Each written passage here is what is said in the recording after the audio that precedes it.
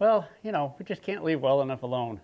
So we're going to redo the throttle pedal a little bit. I don't like the way this linkage works. It's a little bit sticky and draggy. This throttle pedal works by pulling on the cable with this arm. This arm has to slide in this slot. And if everything is well lubricated, it works all right, but it's a little jumpy off the idle when it pulls on the cable. The other thing is it pulls on the cable this way, and the cable's coming from the motor, so it has to be either looped or it has to run around a pulley to get the direction to pull the right way. We're hoping to overcome all this by using a bell crank and getting the direction to pull the right way and getting it to pull a little smoother, come off idle a little bit easier without that jump. Hopefully this idea works well, if it works at all. So we're going to completely redo it. I've screwed the throttle pedal to a board to see exactly where I need to set it, and well, screwed around for a while. All right, to make sure that the linkage I build on the throttle pedal has enough travel, I'm going to measure the travel here at the carburetor, and I'm lining this up with the edge at the 1 inch mark. I'm probably going to use this hole, which is going to give me less travel, but I want to make sure I got plenty of travel in all my linkages, so we're going to go with this edge as our overall measurement. We start at the 1, it goes over to about 3 1/4. That gives us about 2 1/4. If you look at the edge of this hole, it might be at right about the 3 inch mark, and when it comes forward, it's a 1/4 inch fast, so that gives me about 1 3/4 is all I need for this. But we're going to go with the 2 1/4 dimension. That way we know we've got plenty of travel, and we can always adjust the stops on the throttle pedal to make sure that we've got the travel we need. And when it's wide open, you're standing on the pedal, you're not actually pulling on the cable and end up breaking the cable off. Came up with some drawings that look nothing like what I'm going to make, more than likely. But we're going to make this thing a little smoother, operate a little better, and have a little better range of motion instead of needing to be way up here and then way down here with your foot to get full travel. We're going to get it to run about in this range right here, hopefully.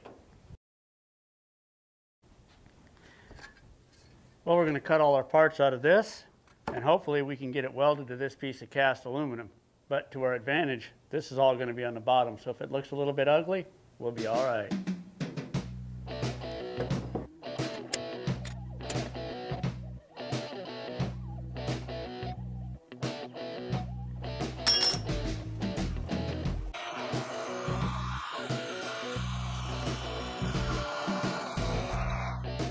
And we have the major components.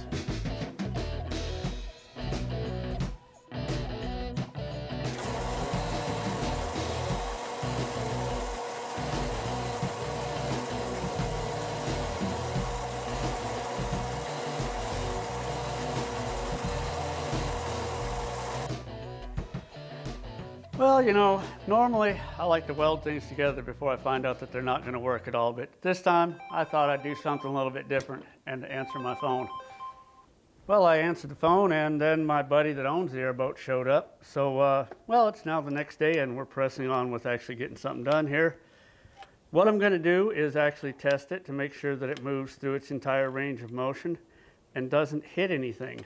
And it seems like it's actually going to work. So I think we can weld this thing together. Everything seems to clear. I think that might work. And luckily, what I've ended up with on the throttle pedal linkage is if I start out with it lined up with the 1, pressing down on the throttle pedal all the way, even though this isn't the rod I'm going to use, this rod's a little too small for the holes, it ends up nearly at the 3 1/2 inch mark. Now, you have to trust me on that one. You can't really see it down in there. But I think that's going to work. And as I said, we can adjust the stops as needed to get the travel that we need. Here's where we are, or is, or whatever.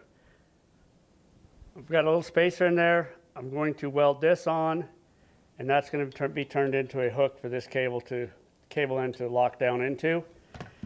And then I have to have a way to hold this cable down here, and I've decided that 2 arms coming back like this and clamping onto the cable here so that as this swings through its arc, the cable can kind of follow it a little bit so it doesn't come over a hard edge and fray. I'm going to take this little piece of square tube right here, drill a couple holes in it, make a cut in it, and make a clamp out of that. You'll see it all in a minute.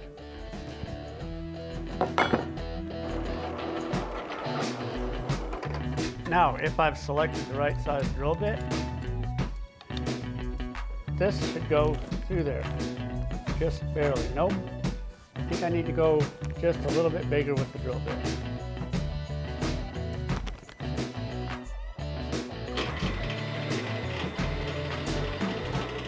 And if you're not judging this yet, you obviously don't know how it really is.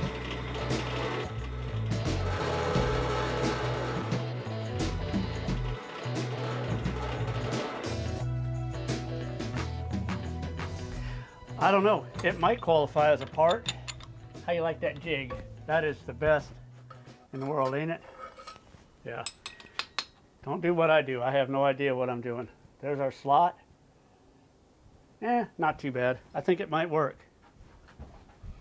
And there's our slot to drop our cable end down into. And I think that just might work. And another quick check to see how everything works.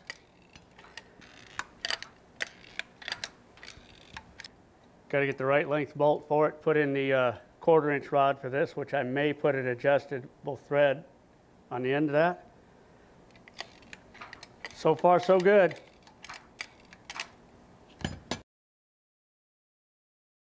Well, here's hoping I have all the parts on here that I need, because I'm about to solder an end on this thing.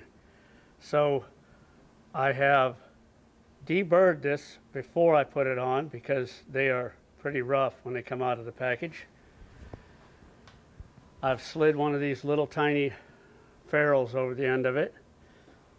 And I'm going to put a ball of solder on the end, and I'm just using the solder that I have. I'm not even sure what percent tin it is or anything like that.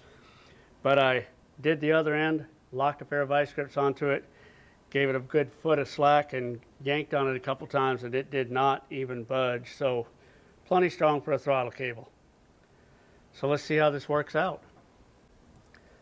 I've cleaned off the end of the cable with a little bit of parts cleaner. And now I'm just going to fray out the end of the cable. I have quite a bit of room to work with, so I can fray a fair amount of cable. Maybe just a little over 1/8 of an inch here that I'm fraying out. But that's where it gets all its strength from, is all the solder holding on to all these little pieces of cable spread out.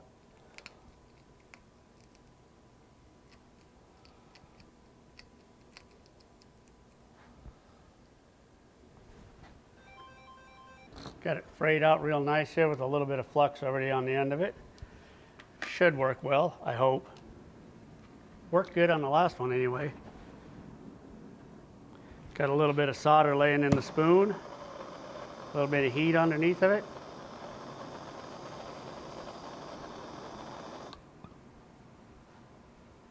And presto, it melts. It looks like almost enough solder.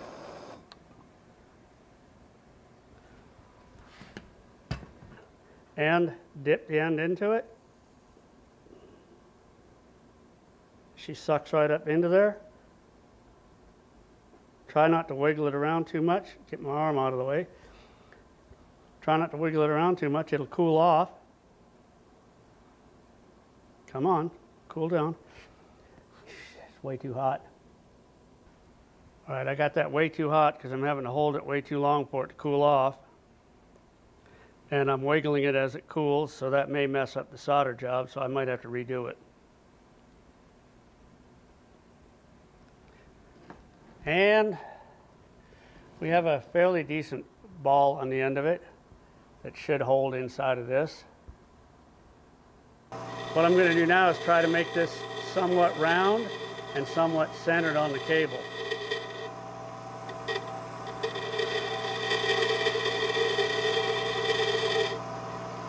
And once I get it to fit down inside of there, it'll be done.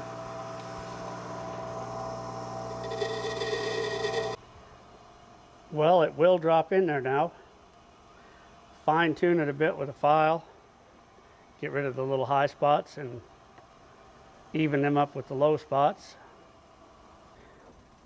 And we're going to round off the edges of it so it doesn't stick up above the barrel on the sides, drag on anything. That should be close. We're getting there.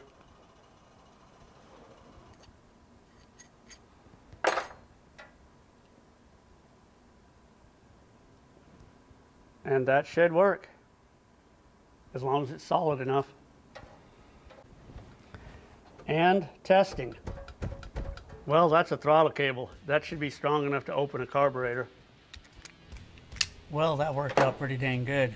The throttle pedal has a whole lot less travel, and it operates way smoother. I've got a few other Airboat videos, as well as videos of some of the other projects that I'm working on. Check them out. Like, subscribe, share, and as always, thanks for watching.